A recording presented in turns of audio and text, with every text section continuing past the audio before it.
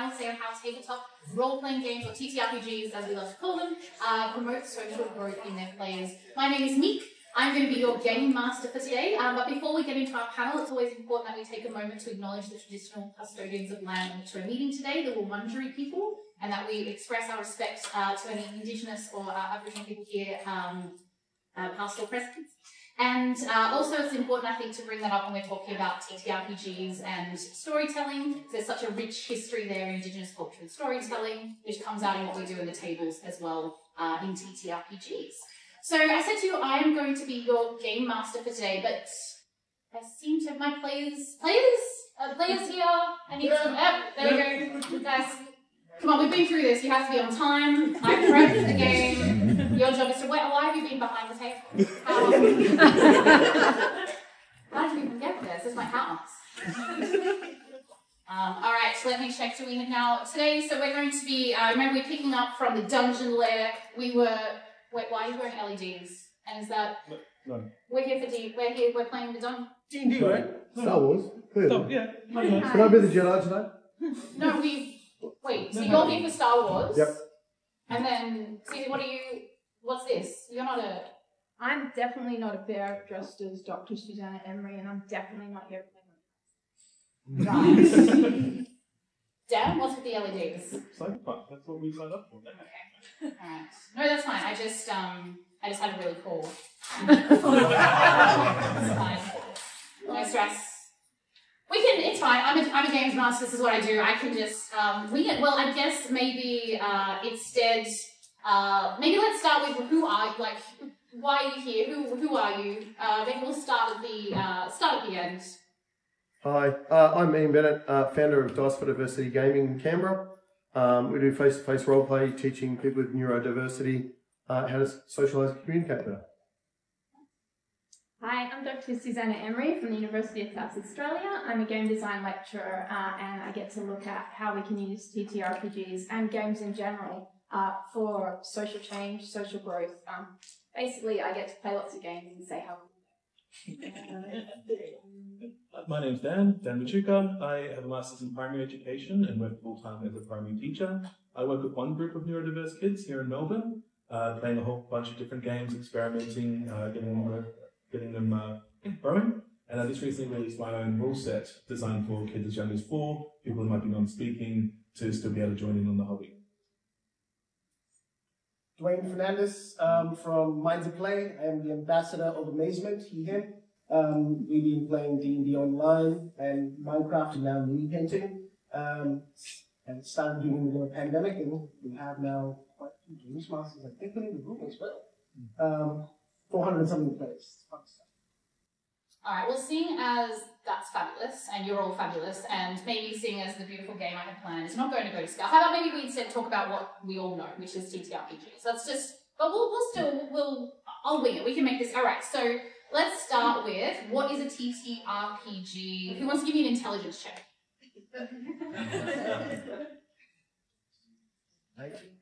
19? That's pretty good.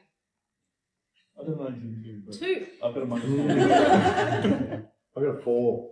Alright, well, Dwayne, do you want to kick us off? What is a TTRPG? Well, a tabletop role-playing game is a game that we play along. It's basically cooperative storytelling that occurs. Usually around the table, but you can mimic that to be online to make it feel like you're around the table. That's the way I use it. And what about you? I'm a 19-year-old. So for my part, I tend to use different games in D&D. I've been starting using Powered by the Apocalypse games. I find them to be a lot simpler for my younger kids. The character sheets are a lot easier to follow. And they've been seeing a lot of success in being able to add to their own world in ways that other systems don't allow them to. Oh, man. We use Dungeons & Dragons as our basic set to teach our program. But we also use My Little Pony. And then through school holidays, we use a bunch of these games and other role-playing games.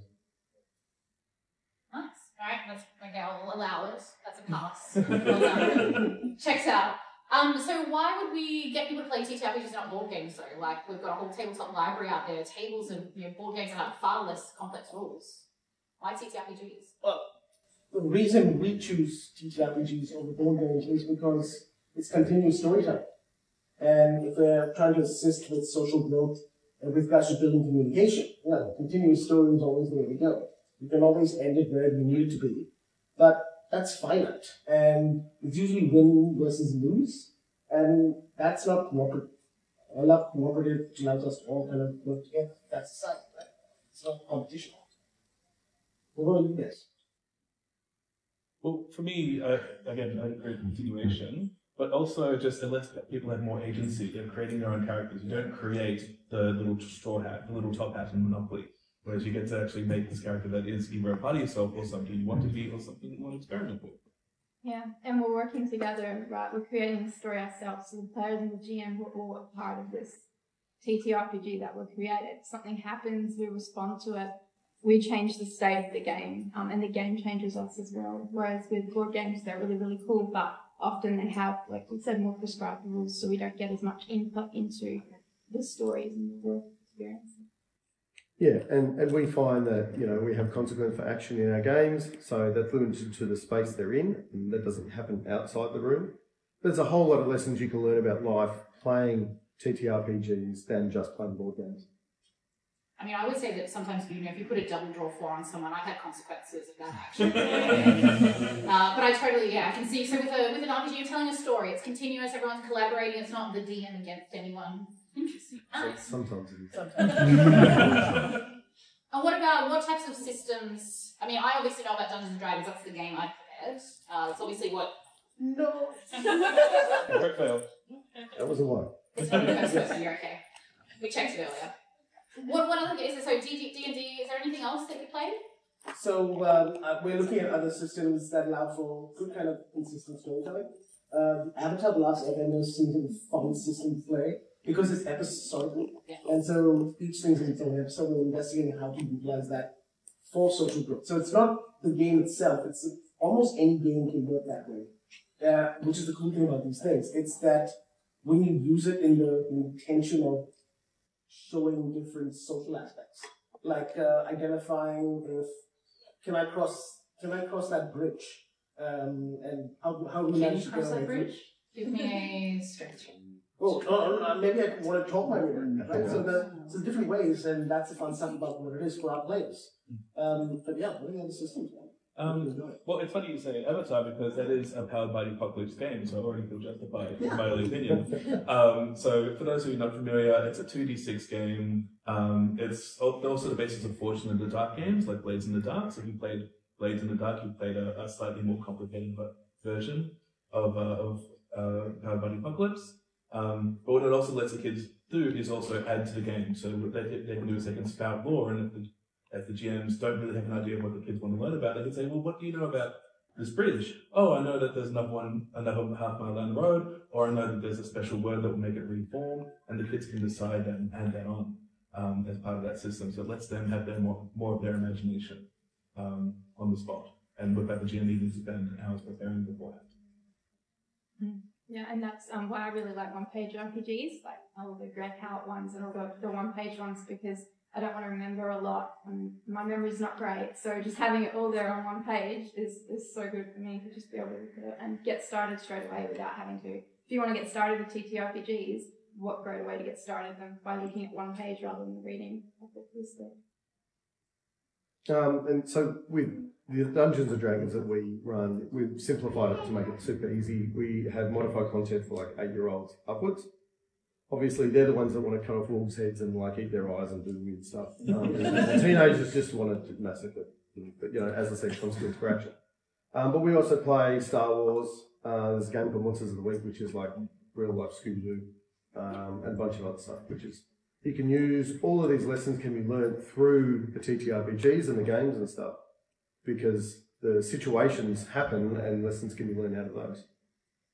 You keep mentioning like social growth and this idea of telling stories and building the skills. So what is how does gaming actually how does that magic happen? Can you guys give me a persuasion check?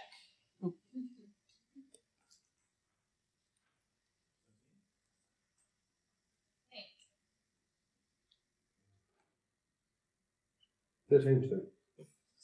I'm at 14, but We actually have like We can roll. I think Susie can roll with advantage. I would Yes. say so. Yes, you are the. I assist the lecturer. Oh, you got a help action. Yeah. You got a help action. Go for it. Go ahead. So roll again. Nice 15. Amazing. So yeah, how does gaming foster social growth?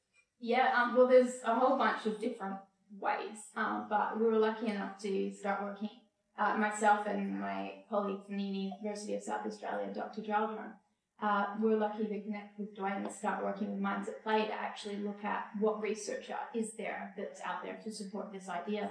And what we found is that there was a lot of research into this idea of games for therapy, but not a lot in terms of social growth. But we did find that there was lots of potential for this. There was lots of research done recently into kind of neurodivergence, and Milton in 2012 found something called the double empathy problem, which is basically this idea that neurodivergent people, like me, communicate really well with other neurodivergent people, and neurotypical people communicate really well with neurotypical people. But when we mix things up, that's where it gets complicated. And that's where we get some communication challenges. And what we're thinking, and what the research is suggesting is that TTRPGs are a really cool way that we can work to kind of bridge that and kind of learn more about each other through play, have characters that embody us and represent parts of us, and learn more about each other through playing. So that, I think that's really exciting. And what about, Dan, what have you seen in your games? How does it foster? Well, this is an opinion after having done this for a few years now. But what I see is that social skills, just like any other skills, can be practiced and they can be trained.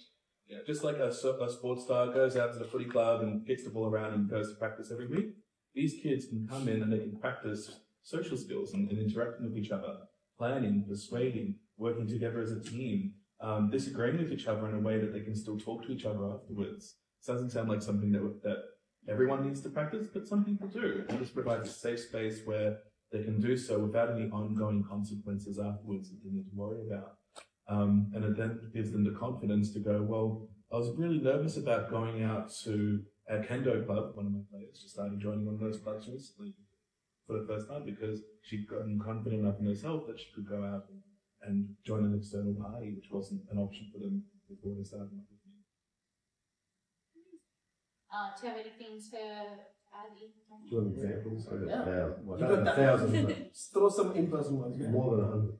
You want some? We've got actually this young man. He was super excited that I wanted to use him as an example. When he first came to us almost 3 years ago now, he basically hermited himself into his room, didn't talk to his family, didn't talk to anyone, didn't go to school, had massive germophobia. To the point that when he came to us, he had to wipe everything down, including the tables and his own dice every time he used them. He's now full-time at high school. He can go to conventions, ones this but smaller ones in Canberra, by himself, and he'll wander around.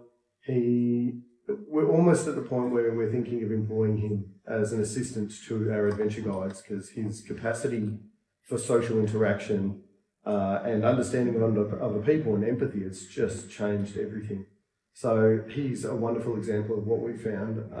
And the weird part was, first session we had, he did a really great job and his dad sat in and watched.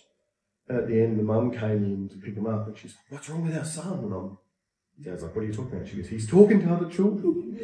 and he spoke to them and it literally changed their relationship between child and parents. And, you know, it was beautiful to see and he's come along so far. It's been awesome. I absolutely love that. I have the same, but my people aren't in the same state. There's a kid in Goulburn that you would say something like he had no friends, he alone by himself at lunch, and we taught him how to play D&D in the way that, there's many ways to play D&D. There's the murder hobo way, and there's the other extreme where you're overly acting, and the way we teach the game and use our content is that it causes them to be a good player. A player that you can just come onto any table and be like, this person gets it enough, right? And then we stop them from playing with us. In the sense that we only give them one table. So I'm like, you want to play D&D with us? I only have one table for you. And you've got to go look for, I don't know where, but maybe a library, maybe they find the local game shop, they find the local library. All of our content is like bespoke, which means that any adventure that they go and find in the local game shop is brand new content. So go sit anywhere. You learn how to be a good player, and you can teach those things, right? And what's happened afterward is that his mom sent a review sometime later that said, my child now talks about its characters, other bits and pieces, and I'm just like, yes.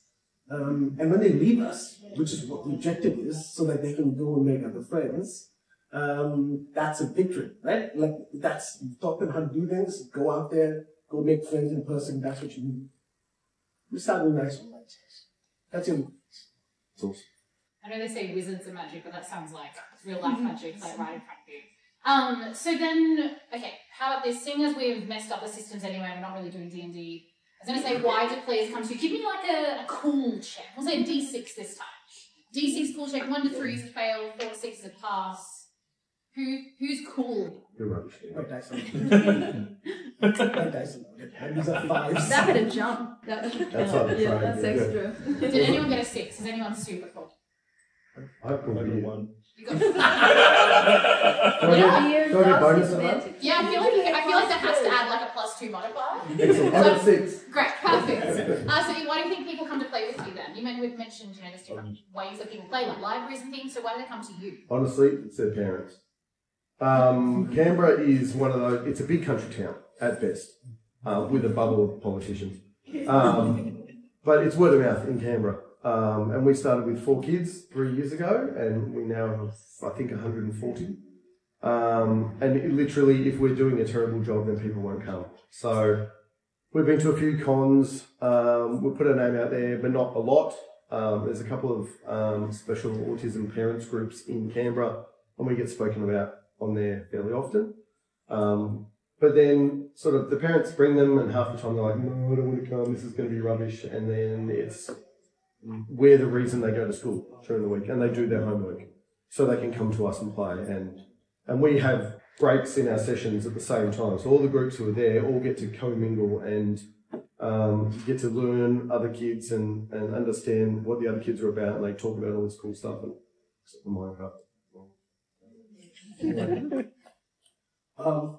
my side of it is, it's that, and it's the fact that we started with like these kids over there that's the first group of players that we've ever had. I think your point you had actually brings it into, but it's the fact that it's in the comfort of their house and they're willing to give it more of a go.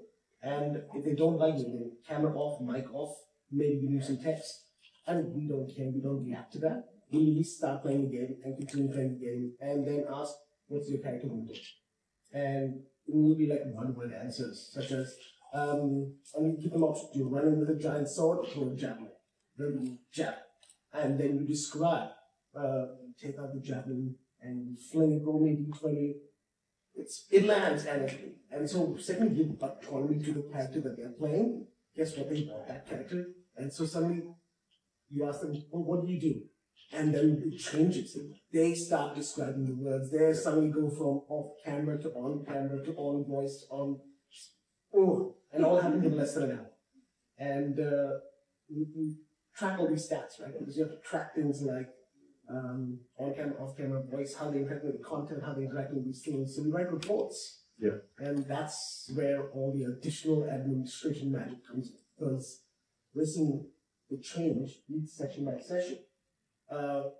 And how they progress over 10 weeks, which is just 10 sessions. That's it. Nice. Yeah. Admin magic could be a really good new system. Admin just like roll for bureaucracy. Yeah.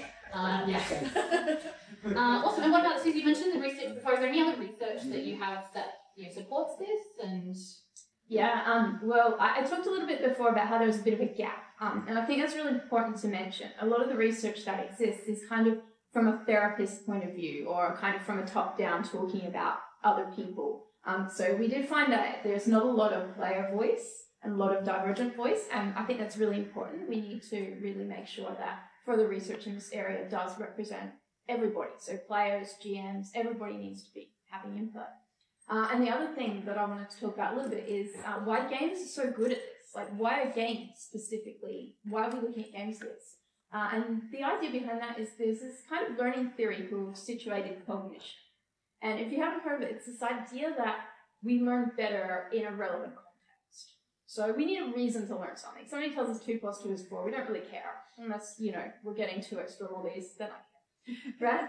So we need a reason for it. And games are really good at giving us that reason. Because the GMs and the players, we create these spaces that give us a relevant context, that allow us to play and explore and try things in a non-harmful way. We can say, I don't know what happens if I tell this guy to F off. I'm going to give it a go, right?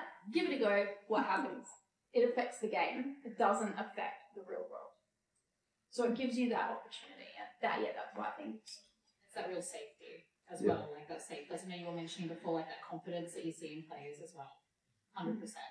And what changes? I know we just mentioned a couple of anecdotes. Like, what about Dan? What's like one of the changes you've seen in your group? So one player in particular, I'd say, kind of your profile you described earlier, she was practically non-speaking when she first started. One word, I think I got 5 words out of her in the first 2-hour session that I had between the 4 players. But again, it's kind of like going from, do you want to shoot your bow, do you want to run up with your sword, or do you want to send your animal companion, she was a ranger at the time, going from like kind of really guiding them to now they're being like, I take out my laser gun and I shoot 5 dudes in the head because every time she plays the murderer. She just loves describing how she murders. But it's been so great to see her go from being this shy, awkward person who really struggled to wanting to say how she was doing it to being probably now one of the more vocal players. Certainly one of the funniest. And having a niche, like all the 4 of the players now have their own little niches to sit and look at amongst each other as well. So it sounds like there's a lot of critical success, right? There's a lot of fabulous things there. What are some of the critical, maybe not fails, but like what are some of the pitfalls, things that kind of come out of, doing this, you're working with online, so is there technology, working with just people in general, humans tend to be, unpredictable sometimes?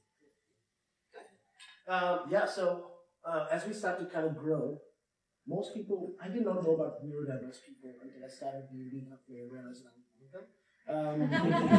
That's how it works. Got diagnosed at 37. And in that space, that group of boys were the first group of boys that we played D&D in an online format, using Zoom, using kind of maps and minis. And I thought they were just being regular teenage boys. At the end of that session, we had like a social worker saying to us that is the most amount of interaction I've ever seen them do. And how can we do this? All we do is session 0. But when you go to try to scale, the issues that you have is how do you count someone at a distance? And how do you tell a neurodiverse person, hey, what's your volume, what's your language, what type of foods, and how do you count someone? And that's when we were realizing our games masters were having some trouble to translate that thing.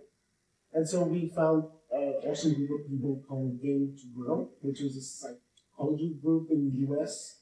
And we put together like a 5-hour training package with them on teaching people how to play TTRPGs and ECMG, which is Minecraft and things like that, in a way that with neurodiverse people, so that they can control the situation and manage the situation. Before that, we had incidents. We would call incidences. And incidences would cause people to each other and then be angry with each other, and therefore we had error calls. We saw that drop like crazy to the point that people now know how to manage neurodiverse people in a way that allows the story to continue and actually allow people to be heard and received. But when it's hard to reach out to somebody and give them a say, calm down, you have to use your words, which is again more communication and sort of thing.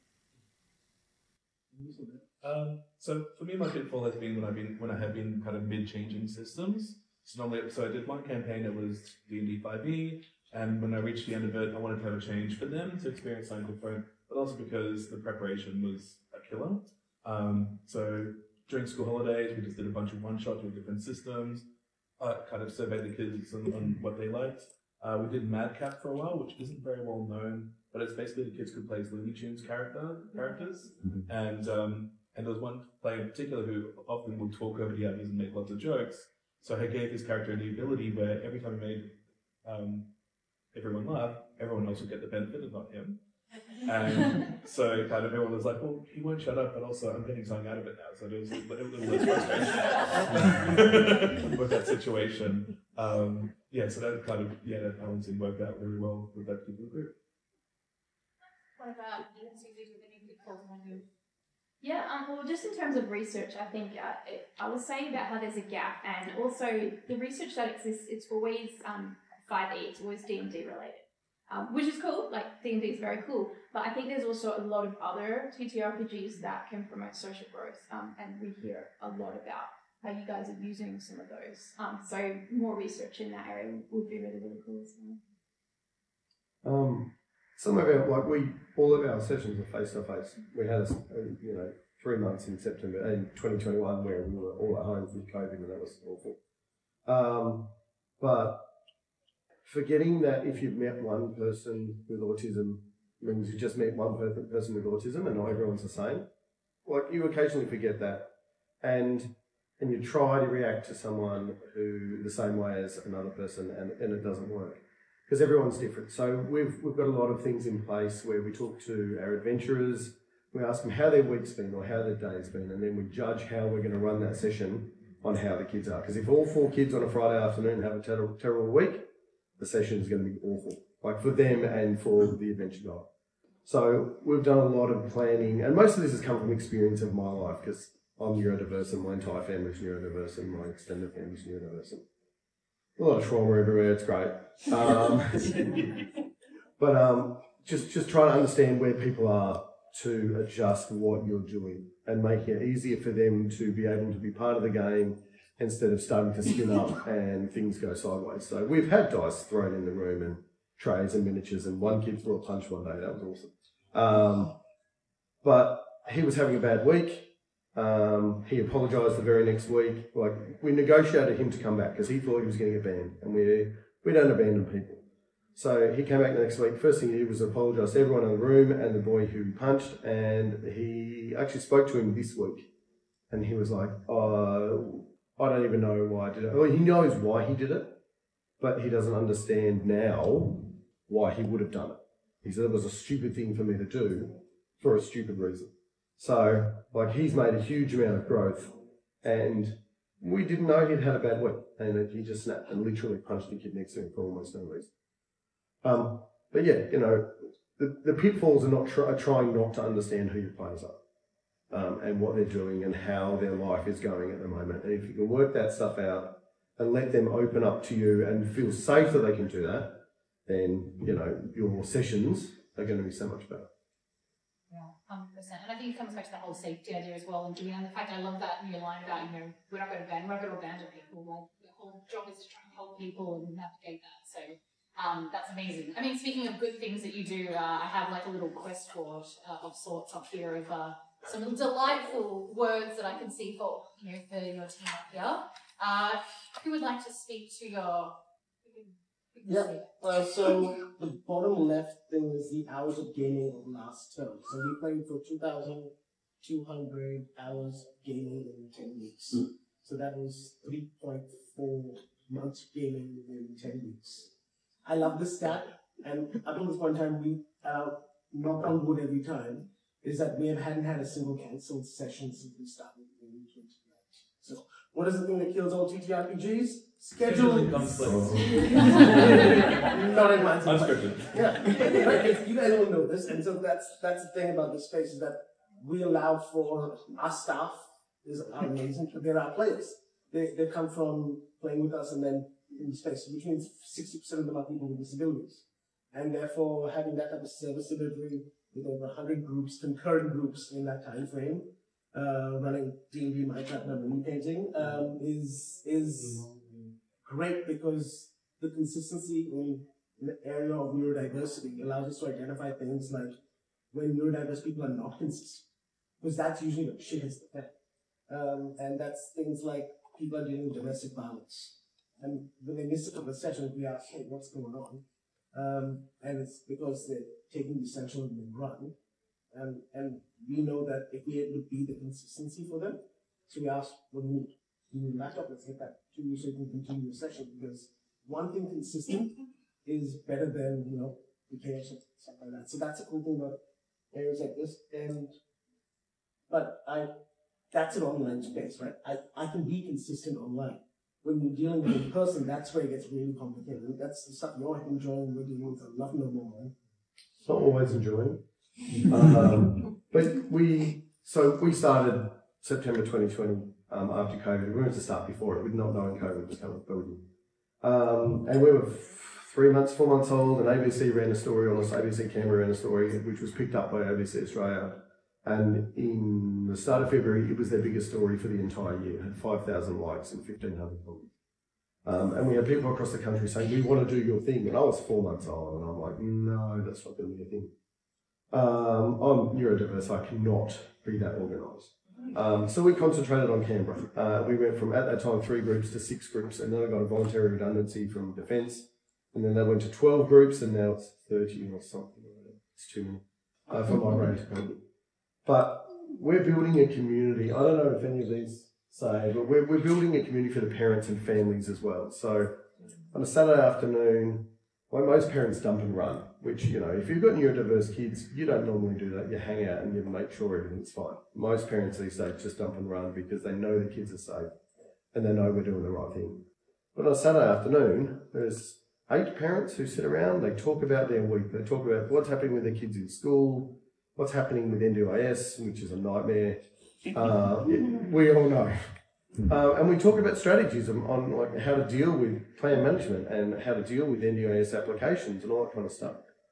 And so we're building a community for the parents and a support network for the parents where they can talk about how bad their week was and how bad this and that was. And there's no judgment because we've all been there. And my kids are neurodiverse and one's on NDIS and it's horrible. So we're just trying to build that community to keep the family safe and the kids safe.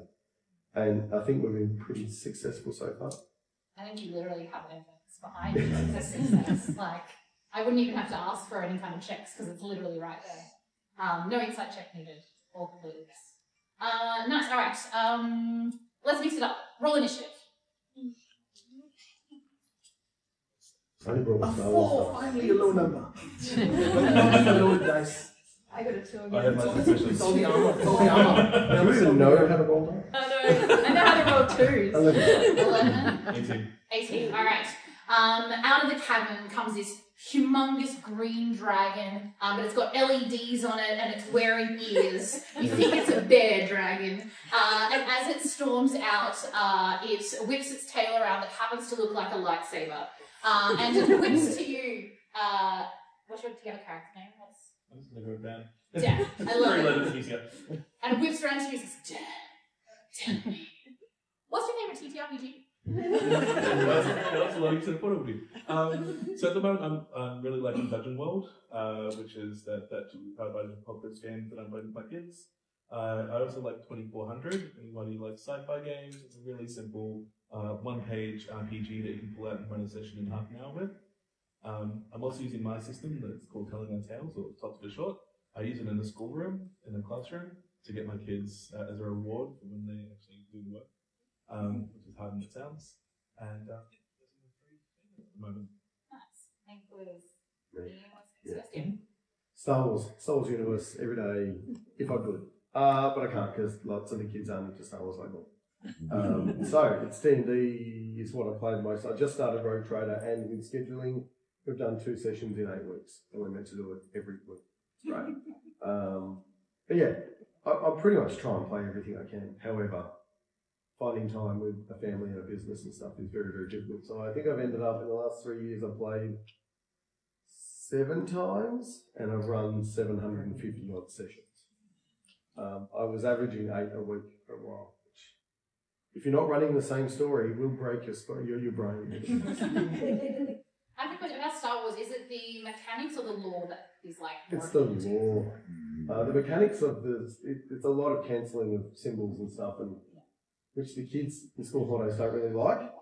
So I'm going to try and work out how I can change that bit, but it's the lore. I can be like a smuggler or a bounty hunter. I would be every day. in the game? Or in real life. That's fine. This is a judgment. Dramatic pause. TVC. What about Sue? What's your favourite TTRPG? Well, I do like One Page. He's already said Honey Heist is really cool. Lasers and Feelings is another. Nice. And with our beautiful four. Well, Rich four.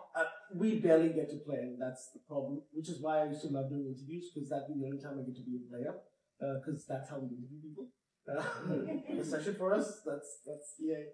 But D&D's a lot, and then we get to try a bunch of things, so Star Wars is up there, Avatar is quite recently up there, and we're kind of looking for games that make sense, and so therefore most of the games that we play are linked to, is it worth doing as a program, and how can we, what's the learning that we can apply to it for community, and that's fun.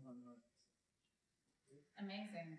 Now, I feel like we haven't given enough cyberpunk stuff today. So let's go like one of the last checks. Can you all give me a hacker check? D10. Yeah.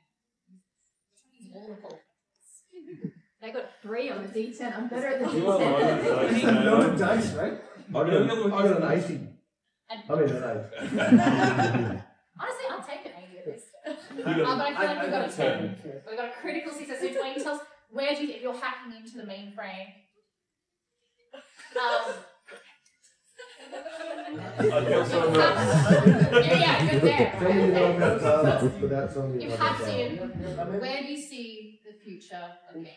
The future of gaming for kind of growth is basically wherever there's a skill to be built and a need for the community. So drone racing has value because drone pilots are something that we need. We're thinking about doing stuff with like League of Legends, because losing with your best friend against your best friend and then going to work with them is something that'll happen, and you'll still be friends. And that game can be very harsh when you lose.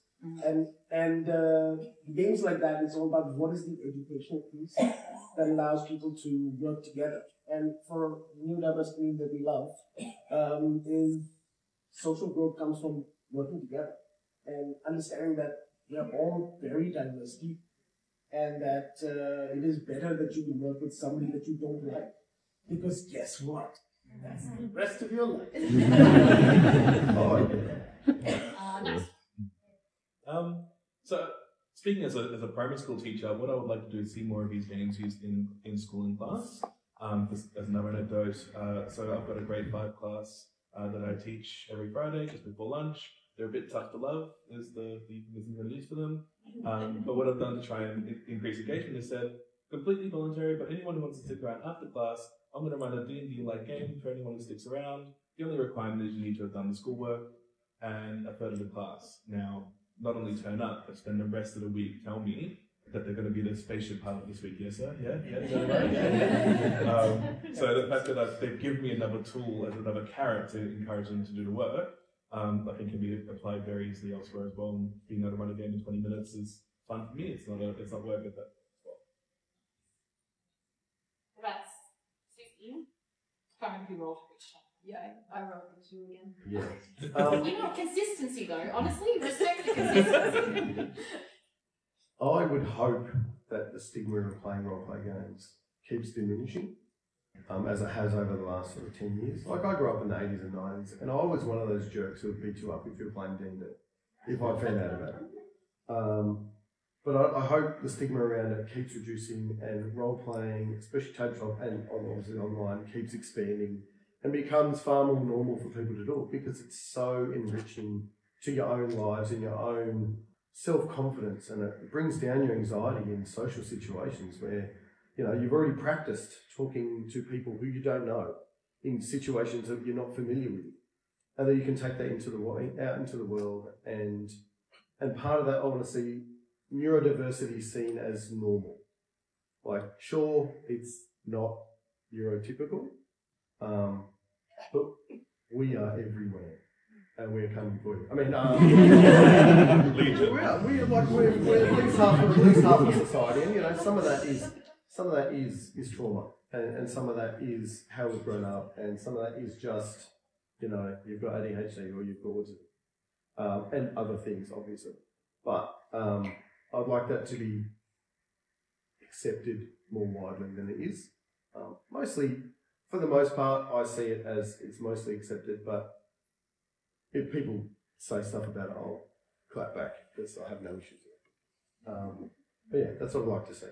More people playing more games. Yeah, more diversity. Yeah, and I think it's really important. We don't have statistics about players and developers in TTRPG specifically, but in Australia we've got statistics around who plays games and who makes games. And that diversity is there in the player base, but we're not seeing that diversity in the developer communities. So we need more people to be making TTRPGs. So have a go, make them, especially one-page RPGs. You know, you can make them really quickly. Get a more diverse community. If we're all making games, we're all part of that community, then we're increasing that diversity. And there's this thing in games called procedural rhetoric. And it's like a really fancy word, but essentially what it means is like the rules and processes in games influence the real world.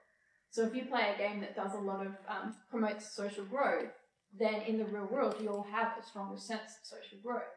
So if we make these games that embody these things and these ideas and our perspectives and our thoughts and our diversity, that we can promote those ideas with the world and increase the awareness of those things. Can I just tag on to that? If you are interested in creating your own RPGs, just on that note, if you're not already, become a member of ARC, the Australian Role-Playing Committee. They're on the Discord, they're down in the TTRPG hall. They provide a mentorship program. You can reach out to people who've already released their own books there. They're in the process of starting that pathway where you can go from an idea to a publishable product and have access to play testers and everything else you might need as well. It's definitely worth reaching out to them. And they do Game Dunk as well, which is awesome. Game Dunk's like a short form kind of friendly competition to younger games. Awesome. Well, look, we are going to have a little bit of time if there's any audience questions. Just before we do, you know, I had a beautiful monologue my BBG was going to give at the end. But I feel like if I was to tie up this, you know, kind of, you know, mixed game that we played, I think the common theme, the common thread between all of it is there is this heart and this, you know, ability to create a safe space for people to be who they are, growing themselves, and not only the players but the communities around them, which is huge. So despite the fact we didn't get to play the game I wanted to, I think you can all walk away as heroes today. So well done.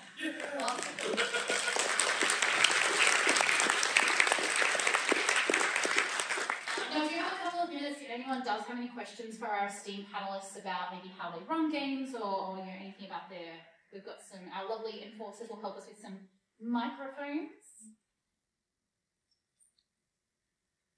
Very good, I have one. This question is mostly for Dan. You said you're a primary school teacher, teaching students, and I'd like to be playing games with primary. What games would you recommend for especially younger neurodiverse kids? Look, it really depends on the age.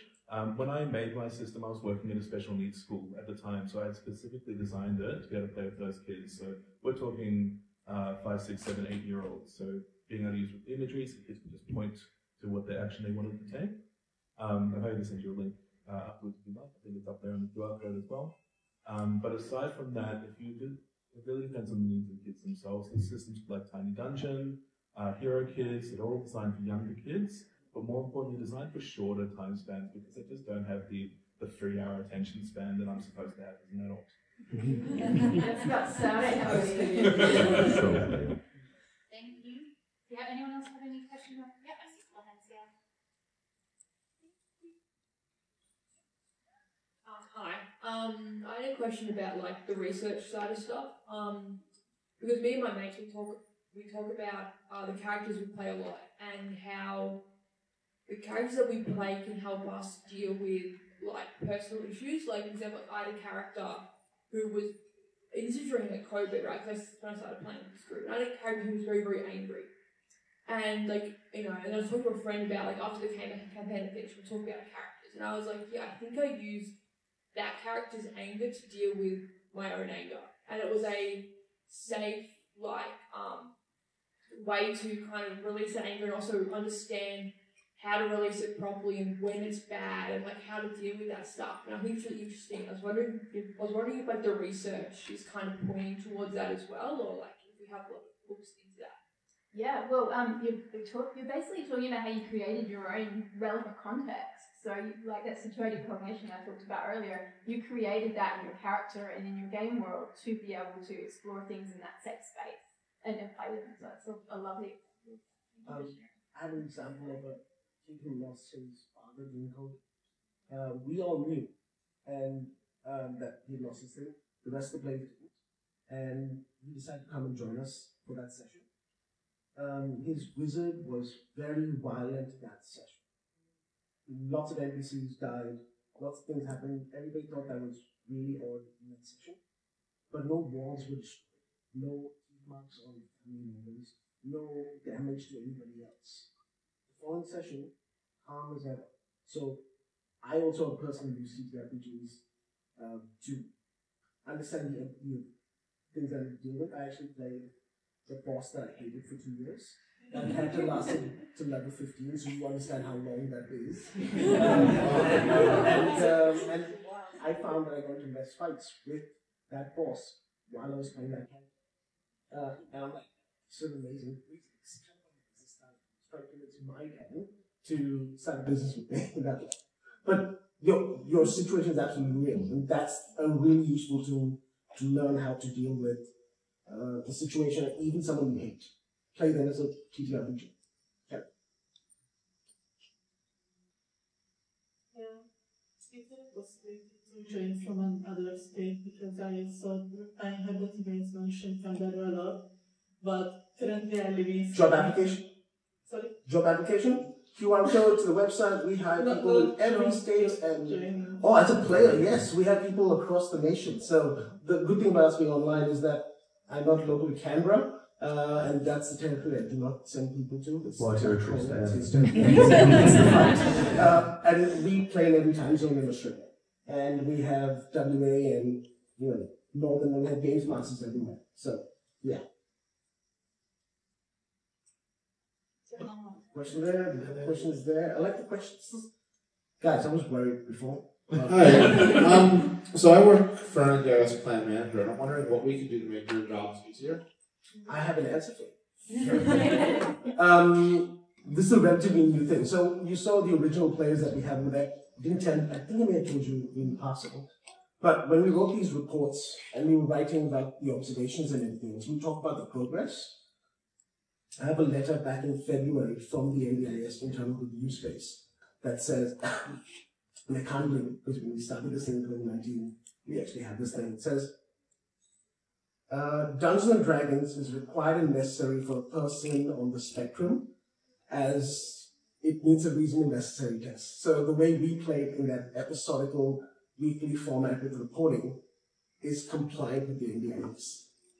And so much so that you'll find us on the website, and there's a few different articles. But this is information we now give plan managers to make our lives easier. For plan managers, basically, show me the money to make our lives easier. Just let us do our jobs and grouping and everything else. But we can send you that information. To add to that, we have, well, my wife used to be a planner within the IS until she did that for 18 months and had to have 6 months off because it was so traumatic. It was terrible. Anyway, we're getting psychologists and GPs and paediatricians and stuff referring their patients to us. And we recently had Ferris, who's, I don't know if they're down here, but they're certainly in Canberra, and we got an email saying it was, we got a response saying it was the best NGOS report that they'd actually read, for this person. He said it was just fantastic. So, like Dwayne, we're very personal, we have very personalised NGOS reports. And why is that? Because you know them for so many hours of play. That's right, and we notice them and we see what changes they have, and we will talk about their flaws, because everyone has flaws, but, being a parent of a child with a disability, you know what their flaws are, even if you don't want to see them, which I don't like to see them with my daughter, but she's extremely disabled. And it's, she's in the Catholic system with school, and she requires the most assistance in Canberra. And I don't really see that. I gloss over it, even though I'm a parent and I see everything. I adjust my life and her life to make it easier, along with my wife. But yeah, we see these kids, and and we know where they start, and we meet them where they are, and we try to progress them and give them growth in all these regions. And because we do session reports, and then we collate them and give them to plan managers and stuff like that, and so we can see the progress they're making and see where they still need to do work. So there's a lot of, obviously Dwayne knows, there's a lot of admin behind the kind of stuff we're doing to make sure that the people who come along get the best experience and actually get lived experience as part of it. I will always be lower than psychologists playing them at like $110 worth of sessions. But this is how you practice in that safe space where people know you're going to fail, but they're not going to make fun of you. Well, they'll make fun of your character because that's what's supposed to happen, right? And then you learn to practice. That's the cool thing about playing this. That's the cool thing about games in general, right? We know how to fail and do it again, try again. It's all about trial. Yeah. And then making that fun. As you've seen my roles today, yes. I was just going to ask, how do you emotionally regulate your players in the session, and what happens when that fails, and there are meltdowns and shutdowns? Do you want us to do I can go first. So we always have top cover in our. So we've got 4 rooms, and we always have someone there to provide top cover. So if there is a meltdown, that person is. If they decide to throw dice or throw stuff and get physical, then we'll get them outside and we'll bring them down. So everyone who does top cover for us has vast experience. I think there's 3 of us, and we have 100 years experience with disability and autism and stuff. So there are strategies we use to bring them down. And sometimes that's just sort of every 5 minutes, just checking in with them and letting them seethe, and then they calm, and we do that kind of stuff. But in the room, it's all about talking to them and trying to find out what's happening and why they're feeling that way, and whether it's they're scared or they're just angry or something else not to do with what's happening in the room has set them on edge, and then whatever's happened in the session, they might roll 1 and lose it. And that's not uncommon. But then you work through going, rolling 1 doesn't mean you're going to fail everything, or you're against like 10 guys. Doesn't mean you're going to die. Let's bring it down to a rational thought of, okay, there's 10 people here, but I still have an escape behind me, or, I still have 4 allies. So it's trying to rationalise and sort of just bring it down in a nice, calm way. But yeah, as I said, we've had people get punched. Only 1 in 3 years, which I'm very happy with. But dice get thrown once in a while. And, that's not something we reject people for. We work through it. But I've had a player as well adjusting medication, and just the moods and energy just varying wildly. And honestly, it's just more about giving them the space, letting them participate as much as they want to, or you just need to sit and have a rest for a while, or just make your characters just in transit while the rest of us work with problems, and just letting them know that we're there for them whether they want to play or not, and it's just instead of keep on coming back.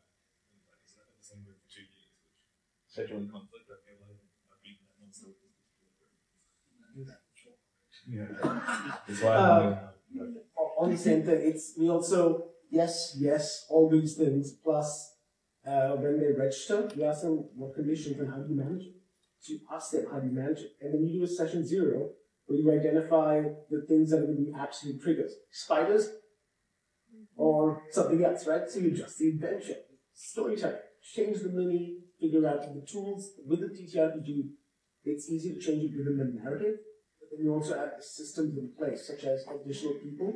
And for us, the games masters run the game, but the game master swoops in with the word help that occurs on a channel that the players can't see, and they're there in less than 20 seconds. And then there's mute, then there's off-camera, then there's deafen, then there's a whole bunch of other things, and if things are going completely sideways, there is the incident report, and then engaging with the social structures to make sure that all those things are there. And most of the reason an incident will occur in nature is because they feel safe to release the entire week of that we're going to.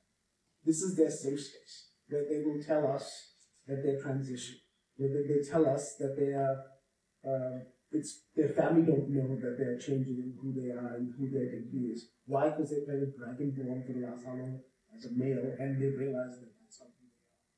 And what I love about TTRPGs, it's a neurodiverse and a LGBTQI very friendly community because it doesn't matter what you're playing, when you are. It's an adventure. Yeah. Everyone has to be diverse. But and the other thing with us is all of our staff are neurodiverse. Some actually have, diagnoses, and some are undiagnosed, but they are definitely neurodiverse. I only got diagnosed in March, so I know. But yeah, so our people know what it's like to have things going in your head and what meltdowns are like. So it's a lot of experience, and we're very we're very, very picky on who we choose because we need to have the right people because it's a safe space for kids and adults to be who they want to be and not be judged for that. Can I just add, it's always important, I think, for any games, that's kind of any public-facing games, have safety tools. So if you're not familiar with terms like X cards, things like that, so that way, if you're not familiar, basically you just have a big X on the board. If you're entering a space that the kids aren't happy with, they can just touch that, the scene will get kind of misted over, you find out what's triggering them possibly, and just move on. For example, when I started working with the giant spiders, I had one player who was terrified of spiders, so they very quickly started fighting cave crabs because that was triggering for them. And so we just quickly changed it over, sat for the same, they just could grab instead of shoot webs. But just having those safety tools for any game, I feel like, not just for these kind of games.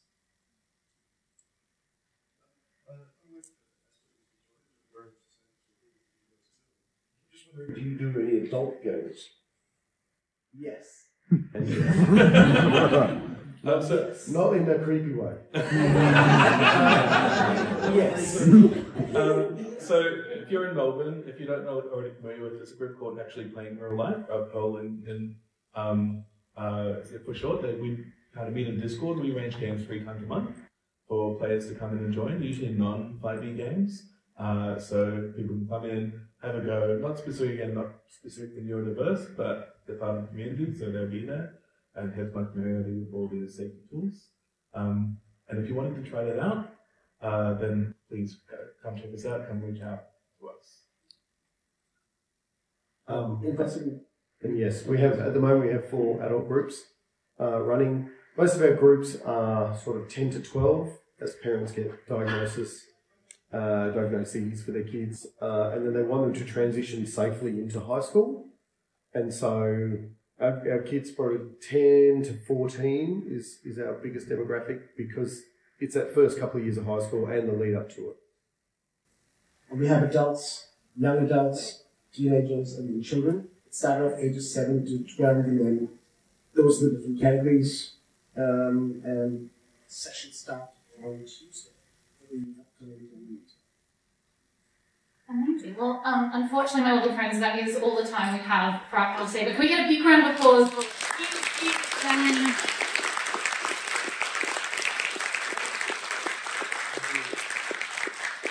Thank you so much. Please have a safe and enjoyable rest of your PAX. Thank you so much again for coming along and have a good day. Thank